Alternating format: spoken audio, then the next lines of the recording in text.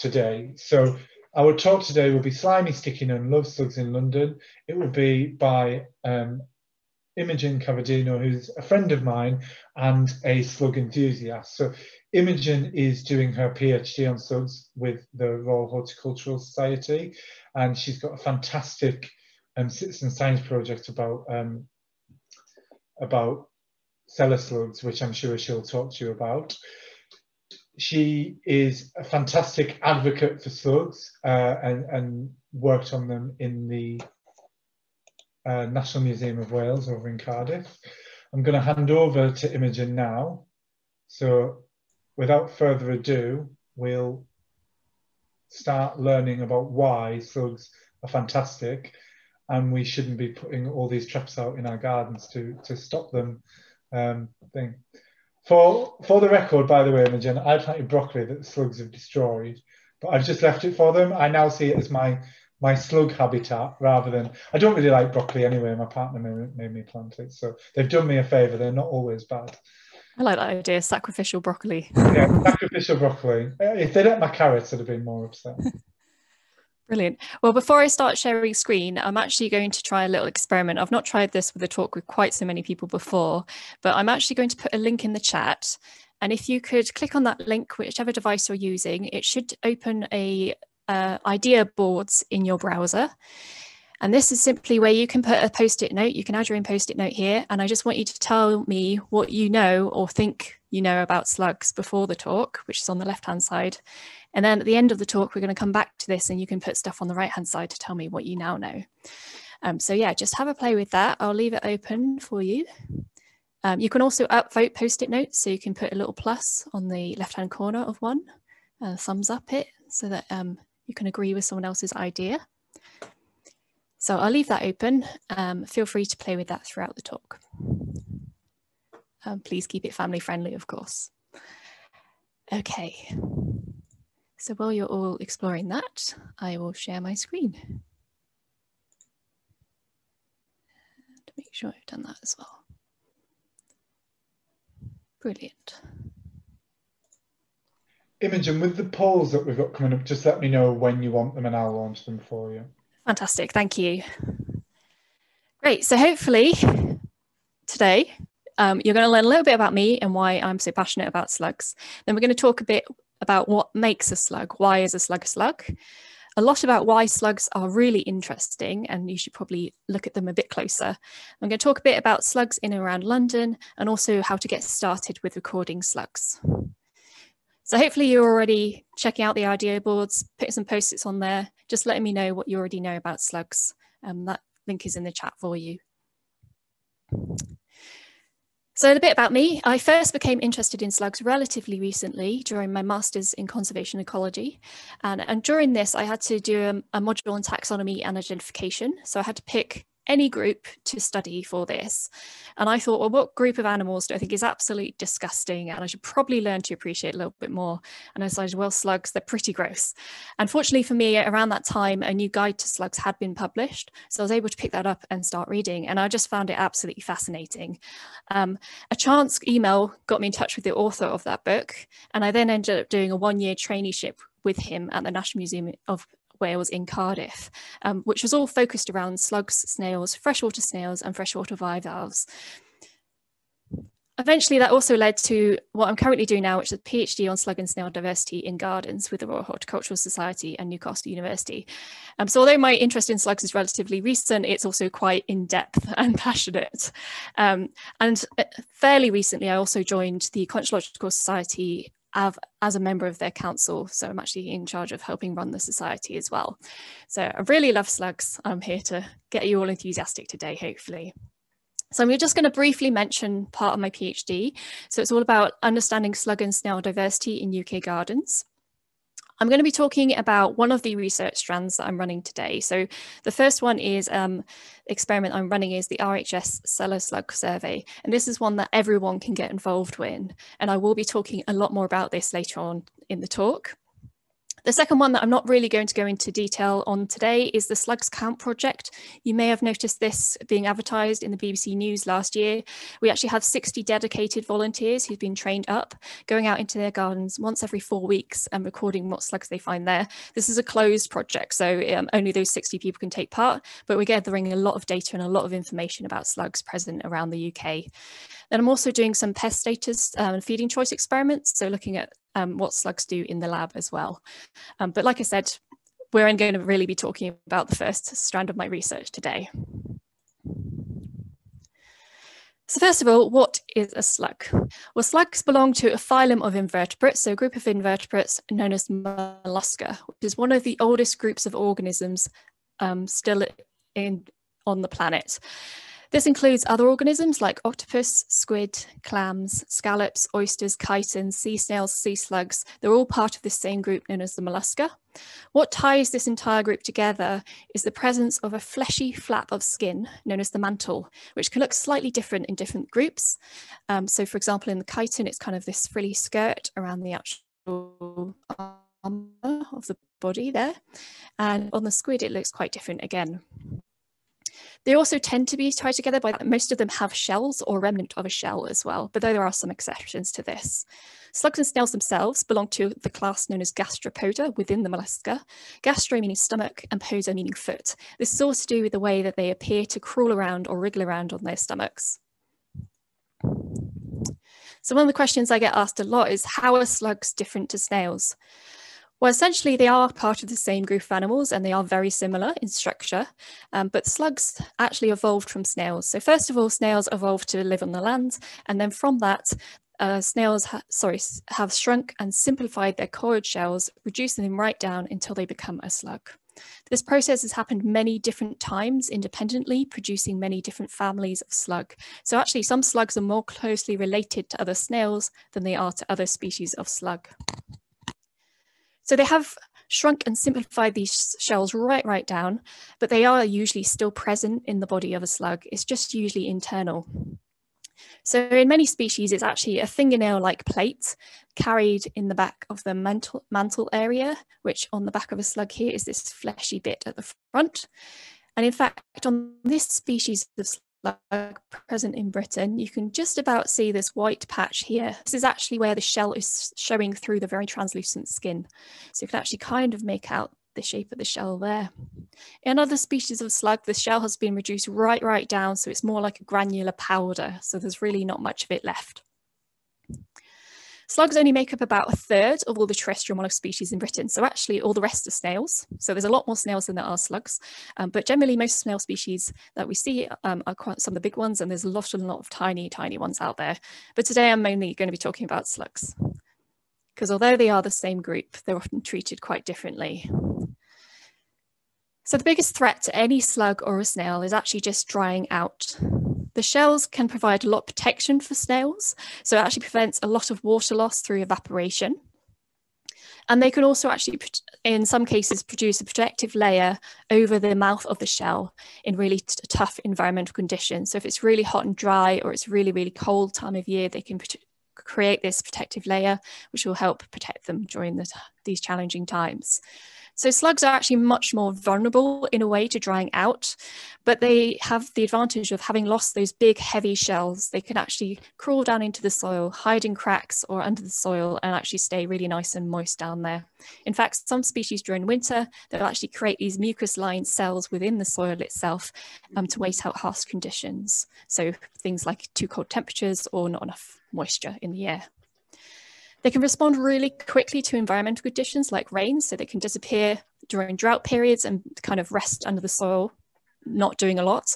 And then as soon as it rains and it becomes wet outside again, they can actually re-emerge and be active. The same is true of temperature as well. So generally, any temperature below 5 degrees Celsius is when slugs tend to be inactive, and you don't really see many around. So this time of year, it's a lot harder to find slugs. Even though they are still out there, they're actually just hiding because the temperatures are so cold. And this slime actually provides a huge amount of protection. In some cases, it actually allows them to crawl over razor blades and that kind of thing, because they're so well protected from the surface they're crawling over.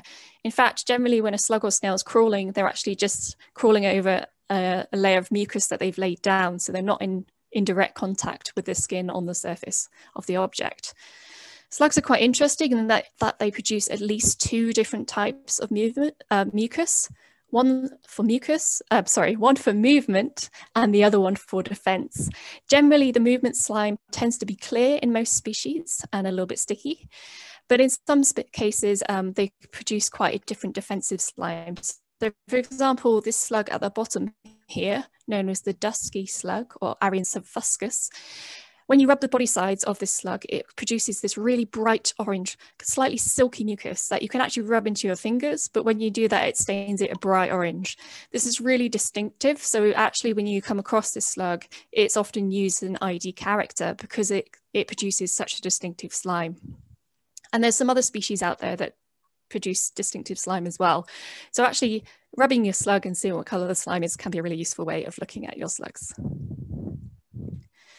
So it's not easy being a slug, first of all, because you're trying desperately not to dry out, because your body is made from about 80 to 90% water.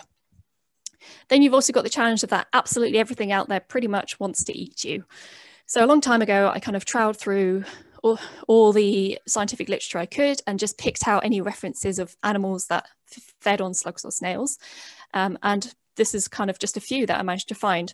There's a huge amount of amphibians and reptiles that will feed on slugs and snails, also various birds and a lot of mammal species as well. Not just the classic hedgehog that everyone thinks of, but also things like badgers and foxes will use slugs and snails to supplement their diet. There's also a lot of specialist invertebrates that feed on slugs and snails, including some other snails. So for example, in this photo at the top here, the smaller species of snail is actually feeding on the larger one. You've also got a whole group of flies that specialize in killing snails as well. And there's even one species that will feed on slugs too, as well as various mites that are dependent on slugs or snails for survival. Also some classic invertebrates, so things like ground beetles, they'll feed on a lot of slugs and snails, many species of ground beetle will. And of course, the glowworm. The larvae of the glowworm is completely dependent on a diet of snails, which it relies on to basically complete its life cycle and to feed. So really important food source for a lot of animals and also a good dietary supplement for many others as well. But it's still not easy being a slug because not only does everyone want to eat you, you're at risk of drying out, but you'll also be accused of the humans of things that you didn't do. So most people see a slug and they assume the worst and they panic and say, oh no, that slug is going to eat all my plants. So I've just picked up this example from a website. I've intentionally not named which website because I thought that was a bit too mean. And this website is a gardening one and it says, these are the most harmful slugs in your garden. So we have at the top left here, we have Arian hortensis, which is the blue-black soil slug. This will feed on plant material, including potatoes, so it can be a bit of a pain. On the right-hand side at the top here, you have Doroceras reticulatum, the netted field slug. This is a major plant pest in agricultural settings. It can reproduce in large numbers and cause a lot of crop damage. So it's fair enough to say it probably would cause damage in gardens as well. And at the bottom here, you have Limicus maculatus, the green cellar slug, which is actually not very kind to say it's a harmful slug at all, because this one actually feeds on rotting plant material, fungi, lichens, and algae. It will very occasionally attack some very tender plants, but most of the time it's completely harmless to our garden plants. And this just goes to show how misunderstood slugs can be and widely kind of misrepresented. So slug diets are actually really complicated. So we know a bit about the diets of at least 42 species in Britain and Ireland. At least 28% of slug species established in Britain and Ireland are actually omnivorous, meaning that they'll eat absolutely anything. They're very opportunistic, so they'll feed on things like plant material, dead and decaying animals, animal waste, fungi, lichen, algae. In some cases, they've also been known to feed on live animals, so occasionally there's been records, very rarely, of slugs actually feeding on bird nestlings. So they really are opportunistic, some of these species, which can be a good thing, but it can also be not a great thing, obviously. About 17% of species are fungivorous, meaning that they only feed on things like fungi, lichens, and algae. So this group would not attack any plants that we're particularly fond of, unless, of course, you're a mycologist. In that case, I apologise for that. 12% will be Kieran's least favourite group because these are the carnivorous slugs that feed on earthworms. So these exclusively have a diet of earthworms. They're actually one of our most primitive group of slugs. They have a really slow metabolic rate. So they probably only feed on about 1 earthworm a week maximum. So very slow digestive process. And they're also really weird looking animals. Hopefully I'll talk a little bit more about those later on. We've got 26% then. These tend to be the gardener's enemy because these are the herbivores. So they'll feed on plant material. However, within this group, there's a kind of fuzzy divide between those that maybe feed only on live plant material and those that feed on dead plant material and those that probably feed on both. And there's a lot that needs to be discovered about these still. And then a whole 17% of species, we just don't know enough about them to actually know what their diets are. So it's a lot more complicated than just, all slugs will attack my plants. So I do have a poll for you now. So I just want you to tell me if it's true or false that slugs and snail have teeth. So I'll give you 20 seconds on this.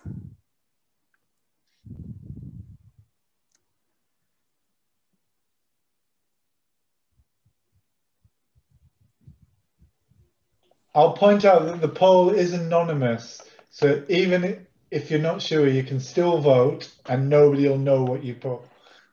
Yeah, no judgment here.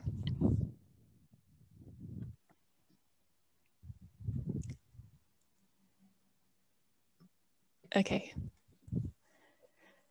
Brilliant. So most people got that correct. It is true. Slugs and snails do indeed have teeth. In fact, they have thousands of them. So in the UK, this ranges between about 2,000 teeth to 7,000 teeth, depending on the species of slug. So these teeth are actually adapted depending on the diet as well. So on the left here, we have a species that feeds mainly on rotting plant material or fungi, lichens and algae. So these have actually 2 different types of teeth. You can see they've got really close together rows. You've got kind of pointy ones here, and then you've got slightly more curved ones on the edge here. So a little bit like our molars and incisors. And this is probably to do with the fact that they feed on plant material that they'll scrape off hard surfaces as well. So they kind of need sharp teeth to help chew it up, but also scrape material off hard surfaces. Then on the right-hand side, you've got one of the carnivorous species of slug here. So this one feeds on earthworms. You can see it's got a very different teeth arrangement. The teeth are actually more in spaced out rows, kind of in a chevron pattern with this big channel down the middle. And this will be reflecting the way that they actually feed on the worms. So they kind of suck it in down the central channel and use the side teeth to kind of grind it up a bit. So thousands and thousands of teeth. The way slugs and snails feed is also quite interesting. So all of those thousands of teeth are on a process known as the radula. This sits inside the slug or snail's mouth, a lot like a tongue, but covered in thousands of teeth. So it's just this diagram on the left gives you a quick idea of how this works. So your slug or snail will actually use this whole group of muscles to push the radula outside of the mouth, scrape it along whatever it's feeding, and pull the material back into its mouth. So really interesting. And actually, when you're watching them feed, you can kind of almost see this action happening in many species. What I also find fascinating about slugs, and I feel like I have to mention this, is that they have amazing sex lives. So all slugs in Britain are hermaphroditic, meaning that they're both male and female at the same time. So finding a partner to reproduce with is fairly straightforward. You just need to find another member of your species. And in some cases, they don't even worry about that. They'll just find a member of the close related species, which creates a bit of a taxonomic mess for us. Mating habits do tend to vary a lot between different species groups and different species themselves as well. And courtship can be really complicated. For example, this slug at the top left here, this is the netted field slug, Dorosus reticulatum, that we talked about earlier. These actually have quite a complicated courtship behaviour. So this one is showing this quite nicely. It's got this little process sticking out the side of its head, and it's actually stroking the back of its partner. It's thought that they actually do this to transfer hormones to their partner and try and entice them into mating, and also increase reproductive success. In this species in particular, this can go on for quite a while. They'll stroke each other, and if their partner reciprocates, they'll mutually stroke each other. They'll actually circle each other as they're doing that. And then at some point, I don't know why, they'll actually start biting each other's tails, thrashing their tails around and smacking each other in the face. This will then go on for a little bit longer, and then they'll go back to gently stroking, and this cycle will continue, and it can continue for about half an hour to an hour. We honestly don't really understand why it's so complicated, but this is how they prefer to reproduce. Then you have classic things like the leopard slug. This has even been covered by David Attenborough because it's quite a fantastic display. Very different. They'll find a high object, create this long mucus rope, twine their bodies around each other, avert the genitalia, and mating will happen like that. And a lot of the time they'll actually be spinning as well as they're doing so. Once mating's finished, often they'll drop to the floor, or in some cases they'll even crawl back up and eat the mucus rope as they go. In other groups, it's a little bit less exciting. They'll actually just follow each other for a while, and then they'll circle each other, form this ball, stick the genitalia in the middle, and reproduce that way, and kind of head off quite quickly. So it's quite a brief affair. But I think it's one of the fascinating things about slugs is just all this mating behaviour, which is so unusual. However, it's not just that that's interesting. Some slugs also exhibit quite an unusual behaviour. So you might have seen these really big, bulky slugs around and about outside in your gardens, in the streets. These are quite unusual for a slug in a way, in that they're quite tolerant of daylight conditions. So they'll actually crawl around on pavements and things like that throughout the day. What's interesting with these species is, although they look really elongated when they're crawling, when you actually poke them or just surprise them, they'll contract into a hump. And if you gently kind of press on the head end or along the body, sometimes you can get them contract and they'll do this special little dance. So you can see the slug is kind of rocking its body from side to side. This is a really useful behavior for us because there's actually 5 different species of these slugs that look very similar, and they can all hybridize as well, which creates this very complicated mess. But only a few of them will do this rocking behavior. So if you can actually get them to do this, it's a really useful field character, not only because it looks quite interesting and is quite cool, but also it helps you to identify it to species. We actually don't know why they do this behavior. The only theory we have is that somehow it's a defense against predators. But if I was something wanting to eat this slug, I don't think I'd really be that put off by it gently rocking its body. Okay, so how many species of slug do you think are found in Britain and Ireland? Kieran, could you launch the next poll, please? Thank you. I did give a little slip away earlier. You might have caught it.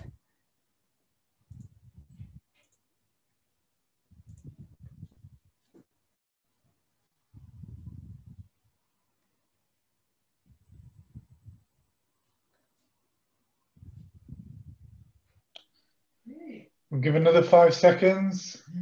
So quickly vote. Remember, it's anonymous. There's no judgment. All right, okay, let's see what people have said. Oh, interesting. So yes, we've got 5% for 20, 36% 40, 43% 60, and 15% 100. So actually, there is about 44 species of slug found in Britain and Ireland. So anyone who said 40, you were probably the closest there. The reason why we're always a little bit vague and we say there's about is because there's a lot of taxonomic dispute around some species. Some have only been recognised as being separate species fairly recently through genetic means. So they actually haven't fully been described yet. So you'll actually see the number changes quite a lot because we haven't decided completely as taxonomists how many there are. But also we're getting more and more species arrive and being discovered constantly as well. So that number is constantly changing. Only one of those is actually protected under law, and I'll actually mention this one later on for conservation reasons. And this is one of the exciting things about studying slugs is the species fauna is completely changing all the time. So when they created this new identification guide to slugs in 2014, absolutely fantastic book, by the way, they actually went out and they sampled all across Britain and they discovered all the slugs they could possibly find, and Ireland as well, get examples of those. Not only to take wonderful photos to look at the morphology, but also they actually took genetic material as well. And they actually discovered that there's more than 20% more species present and established in Britain than we'd realised. What's quite interesting in this particularly as well is less than half the slug fauna is considered native to Britain. So slugs are kind of very influenced by human activity in a way. A lot of species seem to arrive through human means, whether intentional or not. And many of these are actually arriving still, and some are even changing range within Britain. So we've had some species arrive in the 1950s, limited to greenhouses for quite a while, and then suddenly move out into the open area as well with climate change happening. So there's a lot of dynamic things happening, and there's lots of slugs changing range and new species arriving all the time.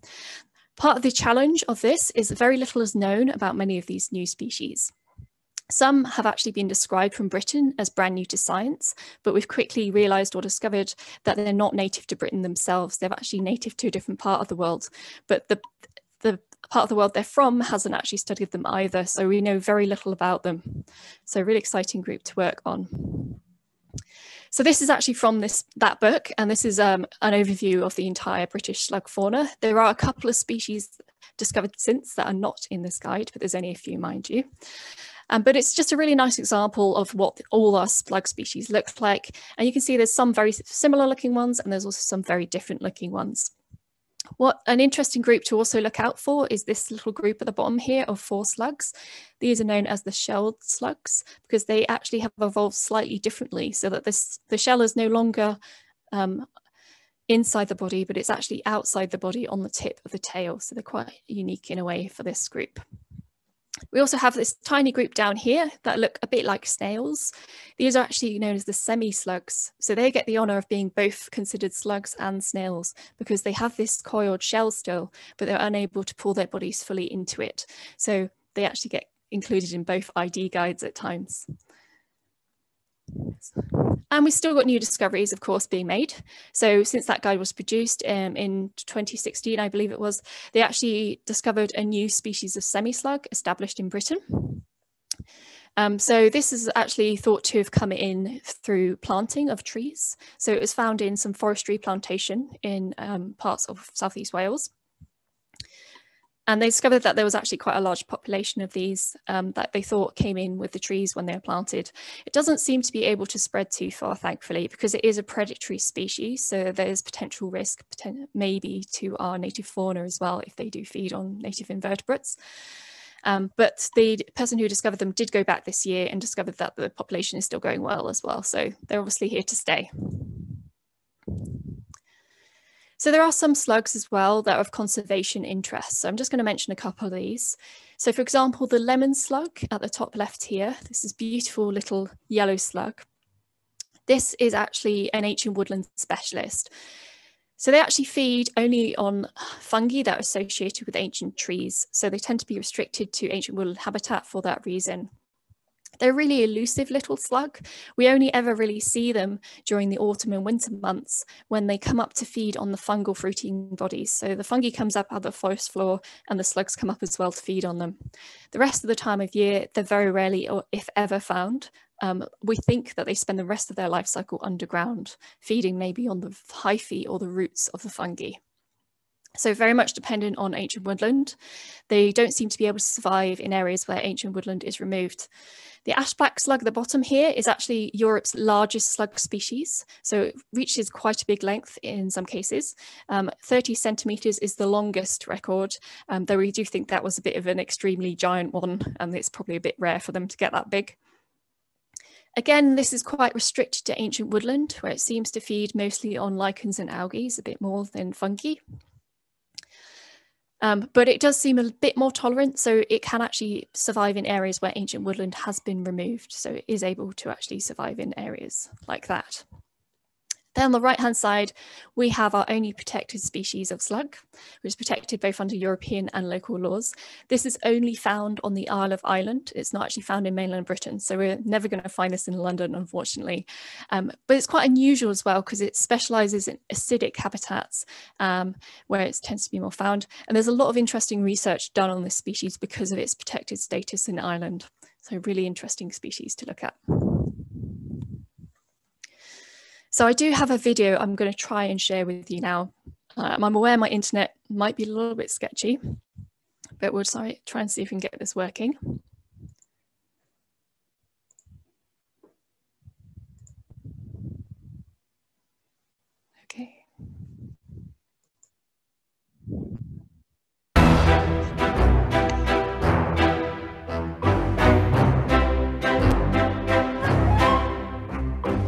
There are over 44 species of slugs present in Britain and Ireland, and many of these found in gardens. While some species can cause damage to plants, many may also play beneficial roles in the garden, so knowing what species you have found can be helpful in understanding if these are potential friends or foe. In this video, we're going to talk about what features to look at on a slug to try and identify it to species level. Most slugs have a similar body shape with a saddle-shaped fleshy area just behind the head called the mantle and a long tail section. Look at the mantle area to see whether there are any patterns like spots or stripes. Are the patterns regular or irregular? What colour is the rest of the body, particularly the tail area? Are there any markings on the body? What colour are they? Are they regular stripes, irregular blotches or spots? Or are the markings only between the body texture? Does the edge of the foot have a different colour? What colour is the sole of the foot? Is it all one colour or are parts of the sole a different colour? On the front of their heads they have two sets of sensory tentacles. The top set usually contain the eyes. The colour of these tentacles can sometimes be helpful in species identification. The colour of slime that slugs produce can also be useful in identifying them to species. However, keep in mind that species can produce at least two different types of slime, one for everyday movement and one for defence. Often these are different in colour and texture. You can observe this by placing the slug on a piece of paper to see the mucus produced when they crawl. Gently rubbing the body sides with fingers or with a white tissue can reveal the colour of defensive slime.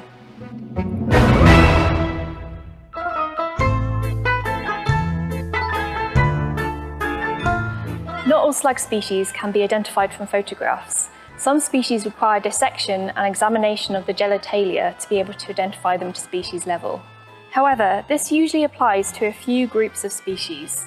If you are submitting records of slugs or asking for help with identification, it's essential to provide photographs for a second opinion. It is important to take photographs with multiple views of each slug you want identified, so that any characteristics important for that group or species is captured. These views should include a side view showing the right-hand side of the slug with the breathing pore visible, a top-down view showing the top of the slug, a view showing the sole of the foot. It is best to take these pictures of the slug while it is actively crawling so that all the colours and patterns are visible. Placing the slug on a sheet of glass or plastic, then gently turning it over is one way of getting a good photo of the sole of the foot. Gently rolling the slug over is another simple way to get this image while outside.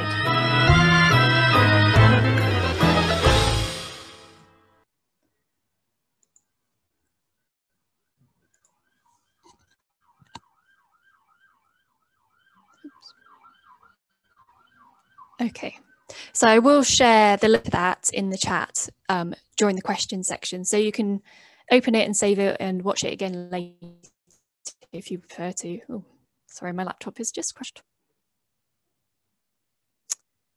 Oh no. There we go. Hopefully everyone can see my screen again. So yes, if that was a bit juddery, I do apologise. Like I said, I will share the link in the chat later so you can watch it back at your leisure after the call. So the key points to kind of take away from that, in case you didn't catch them, is that most slugs are right-hand sided. So the breathing pore is always on the right-hand side. Sometimes in very, very rare genetic cases, you will find a left-hand sided slug where the breathing pore is on the left. In that case, get very excited, take lots of pictures, we'll be keen to hear about it. So usually it's very important to get a photograph of the right-hand side because often where lines run around the breathing pore is quite an important character. Slugs can be quite difficult to identify from photographs, which is why it's so important to have those multiple views. So if you are taking photos of slugs, try and get a side view, top-down view, and a view of the underside if you can, because we use a lot of body colour and pattern to actually identify slugs. The slime colour can also be useful as well, so it's often worth making a note of that if you are trying to record slugs. So as mentioned in the video, you've got the mantle area here at the front of the slug. This is what connects it to all the other groups within the mollusca, as well as its internal shell in this case. And then you've got breathing pore on the right. eye tentacles, the colour of these can also be quite useful. And then you have the long tail section with often this raised ridge known as the keel. So that's quite important as well to make a note of that if you see it. And sometimes this can be different colours as well. So now we've talked a little bit about how to identify some slugs. I want to talk a bit about my research and some slugs that are quite easy to identify and that I need your help with. So these are the cellar slugs. There's two species, the yellow cellar slug, Limicus flavus, and the green cellar slug, Limicus maculatus. So Limicus flavus was considered to be a native, well, an endemic species, or possibly there's a bit of debate around that as to whether it's native or not, but it's been here for a long, long time, at least since the 1600s, maybe earlier. But what's interesting about it is it was considered a really widespread species, very strongly associated with human habitation. It was often found around houses and in gardens.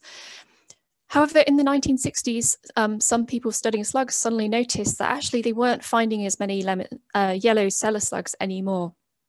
And they discovered that a new species had arrived from the Isle of Ireland, the green cellar slug, Limicus maculatus, which kind of looks quite similar.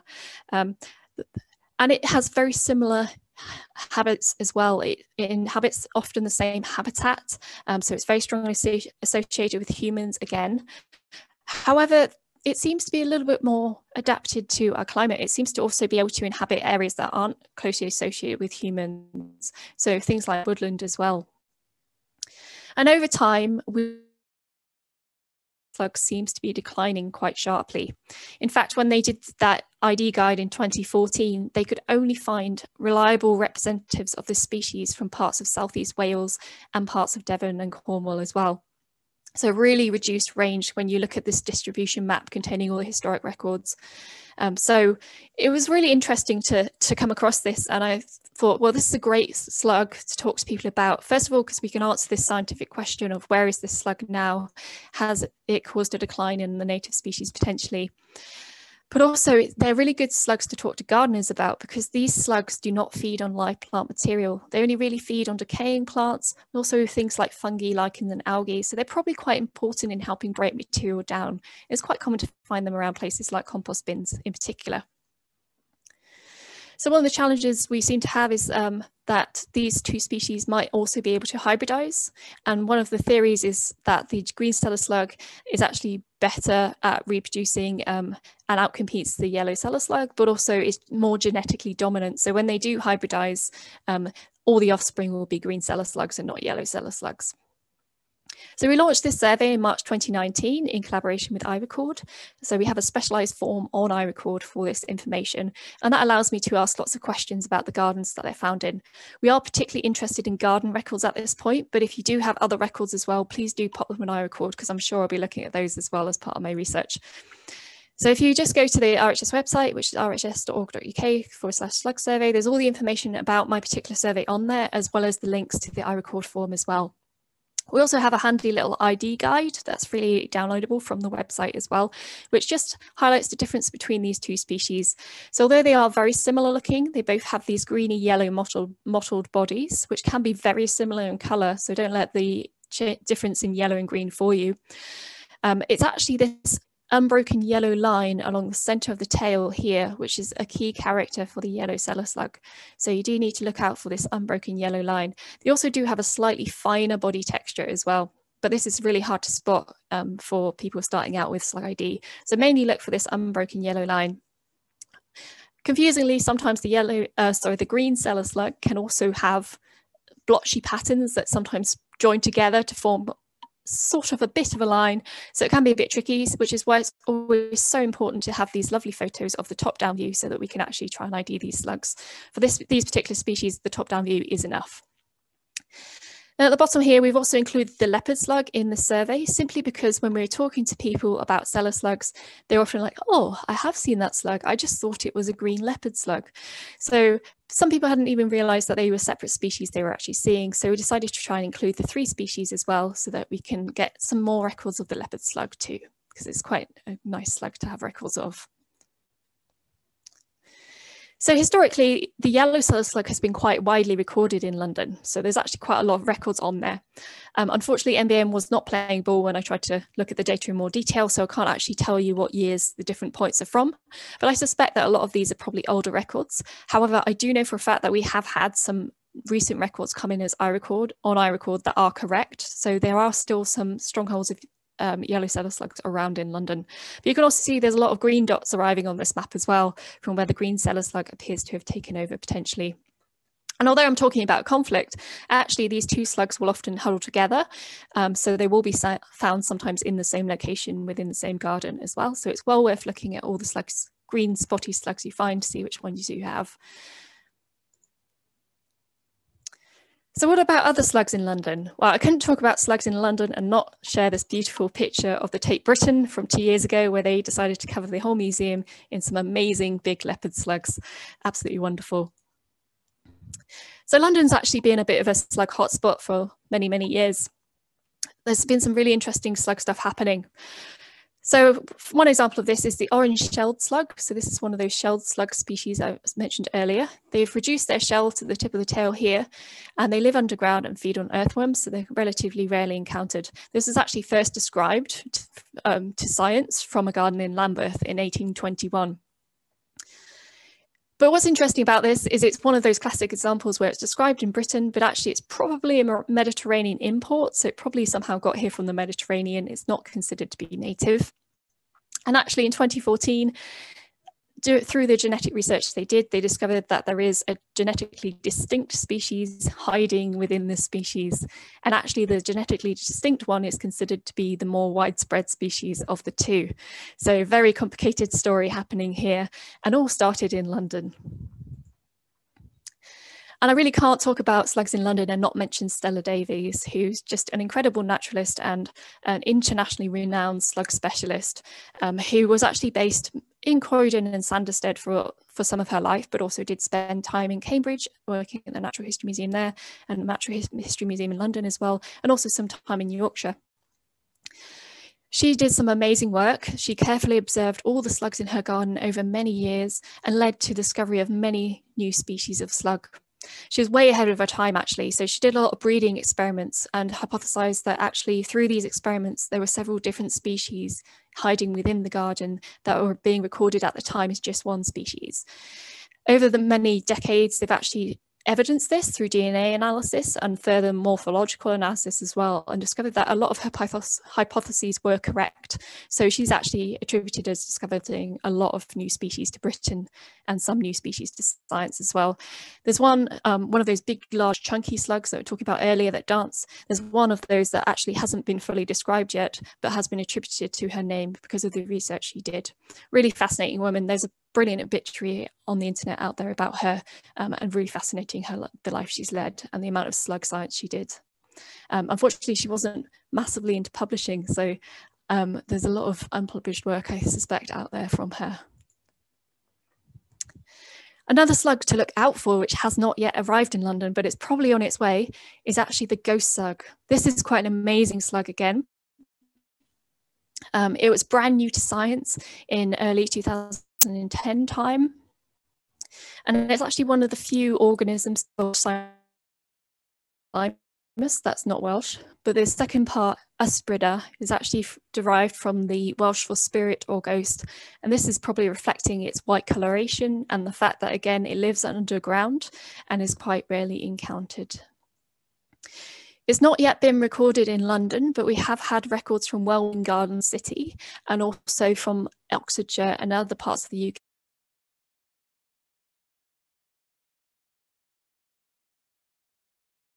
It has started cropping up in odd bits of the country as well. So it's well worth looking out for this slug as well. But it's worth remembering that not every white slug you see will be a ghost slug. So National Museum Wales created this lovely little guide for this species. So the ghost slug is really weird for a slug in that it's evolved completely separately from other slugs again. So it actually doesn't have a shell at all. So it looks a bit like a shelled slug in its body form because it's evolved so it doesn't have this fleshy flap known as the mantle at the front here. Instead, it's been reduced to this small area at the back, and actually it breathes through the back of its body here. Whereas on most typical slugs, they have this fleshy mantle at the front and the breathing hole on the right hand side next to the head. So it's always worth looking at white slugs and looking at these key body structures to be able to know whether you have a ghost slug or one of the other species of slug in a white form or white colour. So I'm going to quickly talk about slug recording. So hopefully you're all feeling excited about slugs and you're keen to get out there and actually start recording slugs. So the London Natural History Society, despite Kieran's best efforts, does not currently have a mollusc recorder. So there is no one out there to actually identify them. You could also send your records to the local record centre, of course, but I actually don't know if Giggle has anyone checking the mollusc records on there. So actually my preferred method would be to put your records on iRecord. And in fact, you could even use the London Natural History activity on there and put your mollusc records through that. The amazing benefit of iRecord is actually all the records are checked by volunteer expert verifiers on there. So I do some of those, but Chris here does a lot of them. So you'll probably hear from Christopher if you do put any mollusc records on there, as he verifies a lot of the slug ones in particular. So there are active recorders on there checking them. Also, any unusual records then go again to the National Recorder of Non-Marine Molluscs, which is Ben Rosen, the author of the Slug Guide and my mentor as well. And so he'll actually check all the really interesting records particularly. And he represents the Conchological Society, who have one of the longest running data sets of non-marine molluscs in Britain. They'll actually harvest all this data from iRecord of these non-marine molluscs, just double check it all again, make sure everything looks good, and actually upload all this information onto the NBN Atlas. This happens once a year, so the records are updated every year. These are then freely available to the public, researchers, local record centres for download, so anyone can then access that data directly from there. But maybe you're not feeling confident about your slug ID. There are some places you can go for some help. So you could go straight to the Marine Record Ben. You can actually email him via the Conchological website and ask for some ID help with particular species. We do have a Facebook group as well that's very active, the Land and Freshwater Mollusca of Britain and Europe. So you can go on here and post pictures and ask for opinions on things. And of course, you're always welcome to reach out to me. I do have my email address on here, but also my Twitter account as well. I'm not always the best at responding to emails, so it's usually quicker to tweet at me if you are a Twitter user to get me to look at something. So lots of help out there for you as well. But of course, it would be brilliant if you could all go out and get started looking for this iconic species. Yeah. So get out there looking for the yellow cellar slug or the green cellar slug. We're interested in finding both species. So even if you find one and not the other, please do let us know. Also the leopard slug as well. We're always keen to hear where that is too. Okay, so now what I'd like you to do is go back to that board that I shared the link to at the beginning and tell me a bit about what you know about slugs now. Imogen, can you reshare that link? Is that okay? Thank you to everyone for listening today and also for that support me doing tours like this. Yep, of course. I'll just exit full screen and get that for you. Sorry, I would have done it myself. I just realised I got kicked out of the meeting partway through, so I've lost all that part of the chat. Okay, I'll pop it in there now. So while people are doing that as well, please feel free to turn your videos back on. And Imogen, at this point, are you ready for questions as well? While people are filling in the board? Yeah, that's fine. Yeah, go for it. Yeah, so we haven't got a lot of time. I'm going to go over a little bit because I did run over a little bit and I took some time out of this. So we'll go to about 8:10. That's fine. While everybody's getting used to the board, if anybody's got a question, please raise your hand. And while we're waiting for that, oh, Kat, I see you've got your hand raised. Yep.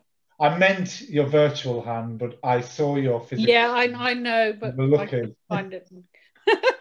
my virtual hand saying, do you know, whenever I look closely at slugs, they have little tiny mites on them, crawling, sliding, swimming, whatever they do. Do you know what they are, and are they harmful to the slug? Or cleaning it up or whatever? That's a great question. I did actually have a slide in my presentation at one point about that, but I realised it was getting way too long, so I cut that out. Sorry, I had my video off because my internet connection is a bit shaky. So These are actually specialist mites that specialize in slugs and snails. So there's thought to be about 2 species of mite. Originally, it was stated that one specializes in slugs and one specializes in snails. But recently, there's been a lot of taxonomic debate around these mites. So they think there could be more than 1 species, or 2 species even, and that they might not be quite so evenly distributed as they thought. So originally when naturalists saw these, they actually assumed that the mites were just hitting a lift, but actually they've now realized that they feed on the slug.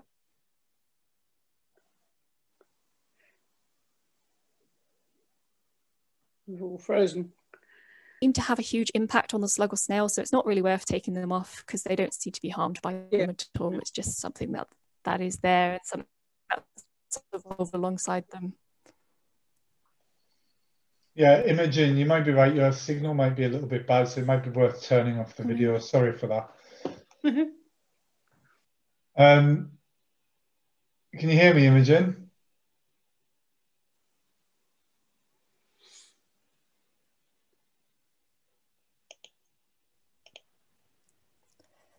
Hello, Imogen? I think she's just disappeared from the call, so that could make it difficult to answer slug questions. Okay. She might reappear in a minute. We'll give her a minute just to see. Yeah, of course. Yeah, this gives everybody plenty of opportunity to fill in the ideas board, which I think is a fantastic idea in itself. Yeah, we'll just wait for Imogen to hopefully try and return. In the meantime, if people have got any questions, drop them in the chat. I know that we've got plenty. We'll certainly keep her busy when she gets back. If she manages to make it back. Have we got any very generic ones? Because I can have a go at some very generic. I was just looking for some very generic, well, there's one that someone, we've got a spider expert in the course. So David Wills has asked, there's some spiders in Phocus genus that feed on snails. Are there records of spider predation on slugs? I'm sure Edward was on the call before, so. I'd be surprised if there aren't spiders that feed on slugs, because spiders are pretty aggressive little animals, aren't they? They like to eat whatever they can, and there's usually a spider specialist for everything. I can hear that, but for some reason or other, I can't seem to get my picture up. No, we can hear you. We can hear you though. Okay. I didn't know about that actually. I think I've heard a Phocus is the daddy long-legged spider, or the common daddy long-legged spider. I didn't know they fed on slugs, but I suppose that's quite possible. I would have thought that something like Tegenaria or Amerobius, the larger spiders, would. Hold on, start my video. Here we are. Quite possibly would feed on slugs, but I've never observed it myself, and I can't honestly. I can't give you any better answer than that. Sorry. Thanks, Edward. Victoria's put a comment in the chat with a link to a review of spider and harvestman predators on slugs and snails. It's amazing what gets published. Where's that? So there's a link in the. Can you see the chat, Edward? Yeah. If not, I'll send it to you afterwards. There's a link there. Yeah. So yeah. I think we've got Imogen returning now. Yeah, she's just coming back in. If you unmute Imogen. Sorry about that. My computer completely kicked me out of the meeting. I don't know what happened. It did it to me earlier as well, I understand. Yeah, your signal is a bit jittery, so if you do want to stop your video, that's fine. Right, Sue, you've been patiently waiting with your hand up. What is your question? It might be generic, but my question is, do they prefer to be one sex or the other when they're mating, or do they do both, or does it vary through species?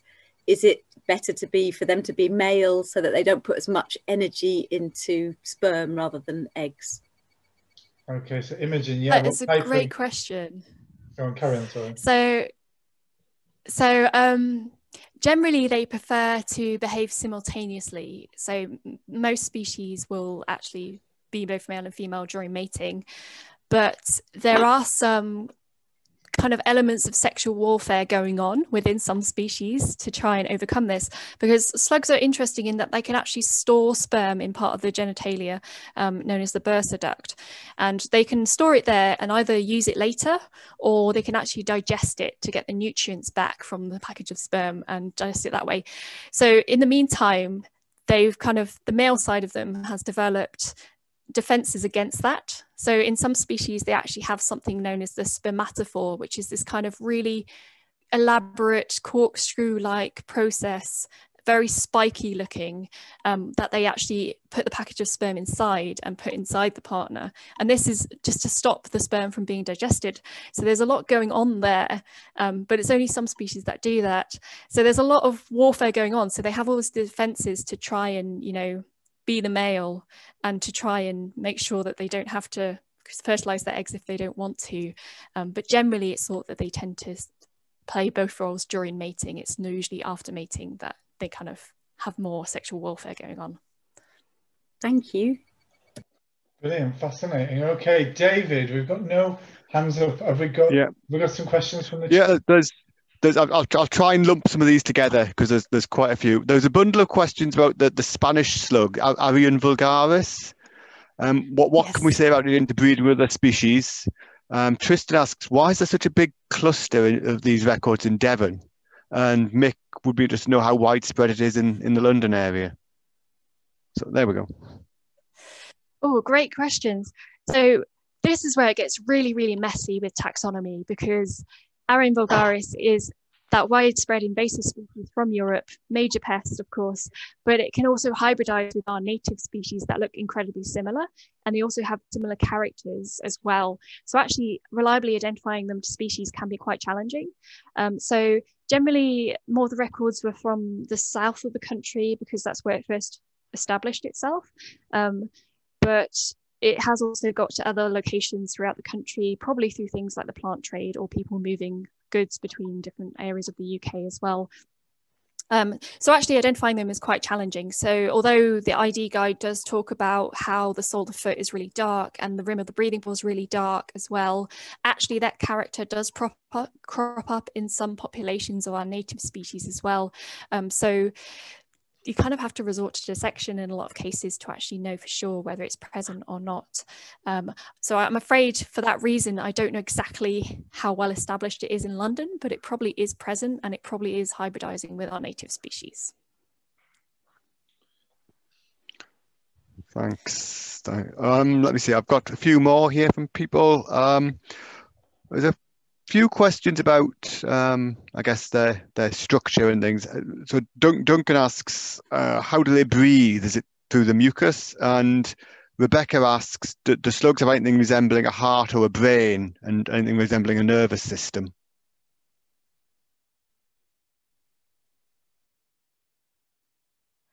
Great questions.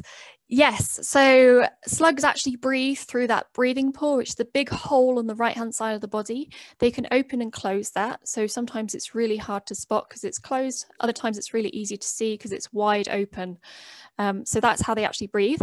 And that leads directly into the lung. So there's a lung inside that cavity of the body, and that actually takes all the oxygen out of the air, of course, for them. The lymph system inside a slug is really simple. It tends to be a case of more the blood kind of sloshing around in the body rather than being in neat veins like it is in our body. But they do have a heart, which is usually tucked away in the mantle area, which will help pump that blood around the body space. They also do have a rudimentary brain known as the ganglion, which is more like a circle of nerves rather than a more complex brain like humans do. And this is actually interestingly around its throat as a circle. So actually usually the gullet or the throat of the slug actually passes through its brain as well. I'm not entirely sure why that is the case, but perhaps it's to make sure that they can't eat anything too big. That would be my immediate theory. I think we've got time for 2 more questions. So if anybody has a burning question and wants to jump the queue, I'll allow it. If you raise your virtual hand, your little blue hand, you can skip the queue. I'm going to let David pick one last question from the chat. And then if nobody puts their hand up, you can ask 2. But yeah, if you've got a burning question, raise your hand. So David, what's our potentially last question from the chat? I will sneakily use Vicky Harley's 3 related questions because they are related. It was all about the interbreeding species that you talked about. If the different species mate, do they produce fertile offspring? If so, do the offspring then prefer to mate with which parent species would they breed with? And if they are interfertile like that, are they really different species? So there we go. It's really great questions, and there is a whole PhD in that. And in fact, there's so much research being done on this issue because there is so many complicated things happening. These. No.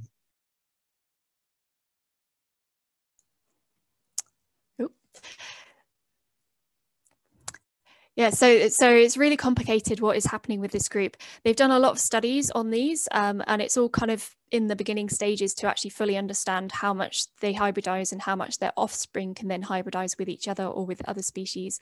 It is thought that they probably are fertile, the hybrids, but it's probably a case of some genetics being more dominant in some species than others. So for example, like the green cellar slug and the yellow cellar slug, it might be the same case in the Arionidae.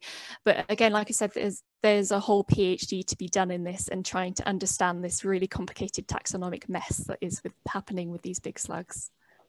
Brilliant, thank you very much, Imogen. Right, Janet has jumped the queue with her hand up. Hi, Janet. Hi. You get to end it on a high, so this better be a great question. Oh, right. No, it's just one. I want to know how the slugs and the snails plant their gardens, because I notice on the walls around the house, which I must say is in North Wales, is they plant gardens and go up and eat them. And I'd like to know how they do it. Okay, so one of the interesting things about slugs as well is that the slime can actually naturally disperse seeds. So they can easily get seeds stuck to them and then accidentally transfer them somewhere else. So that might be what you're seeing is basically the seeds being moved around by the slugs and put there by accident.